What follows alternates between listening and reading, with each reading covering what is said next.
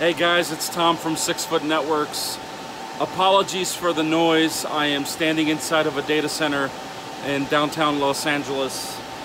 I've been here several times over the last few months trying to diagnose a poor performance and some file corruption issue with the Apple Xsan at this facility.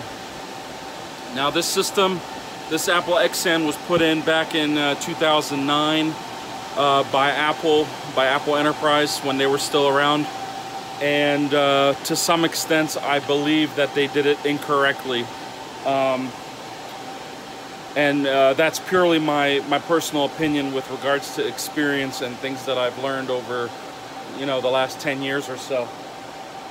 One of the pitfalls that I see with this system, and I'll move up here so you can see it, is the system was originally installed with these copper, I guess they're twin-ax cables, 4 gigabit cables that directly connect into the host bus adapters on both the servers and the storage side. Now, the thing with any Xsan or any SAN in general that you have to understand is that its basic connectivity, its high-speed connectivity, is through some form of fabric, be it Fibre-Channel, which is what this is, or some other InfiniBand or iSCSI configuration.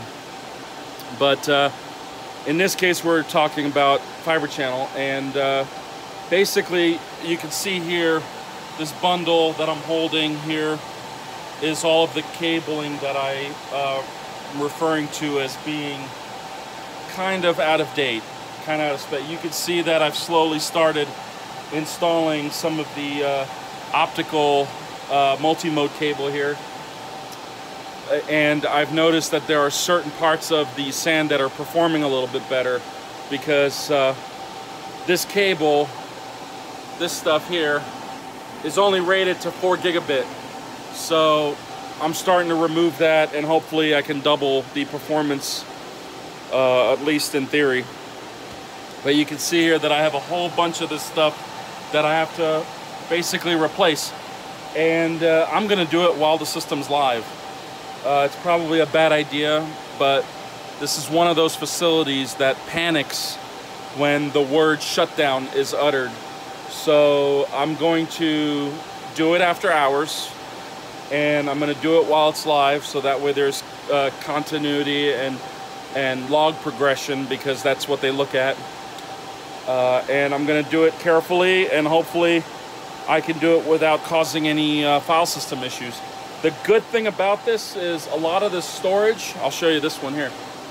A lot of the storage is actually redundant. It has redundant connections that go into the storage array. Sorry about that. You can see it here. There's 4 connectors here that ultimately connect the storage to the fabric, the Fibre-Channel fabric. And then, of course, there are several servers here that I've already replaced the Fibre-Channel backend here with optical cables. So, took care of that. That's how I knew that the performance increased a little bit. And here's the cables that came out of those ports, which I'll remove at some point. There'll be a cabling cleanup in here, because I hate this. I hate this very much. So anyway, join me. I'll do a time lapse of this so you don't have to watch this, because it's probably going to take me about an hour and a half, or maybe even 2 hours, depending on how long it takes me to fish these wires out. And let me know what you think. Just trying to do my part as a consulting engineer down here to see if I can at least improve a little bit of the performance of this particular system. Like I said, the system was put in back in 2009 by Apple Enterprise, and it was a project that was relatively expensive, and it blew the books badly, so they had to cut corners.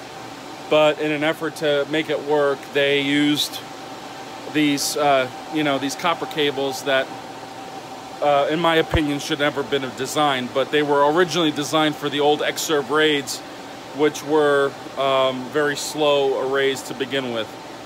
They should have been phased out many, many years ago after, you know, 2011, 2012, when Apple stopped the enterprise line of products. So anyway, I'm going to get to this, and you guys tag along.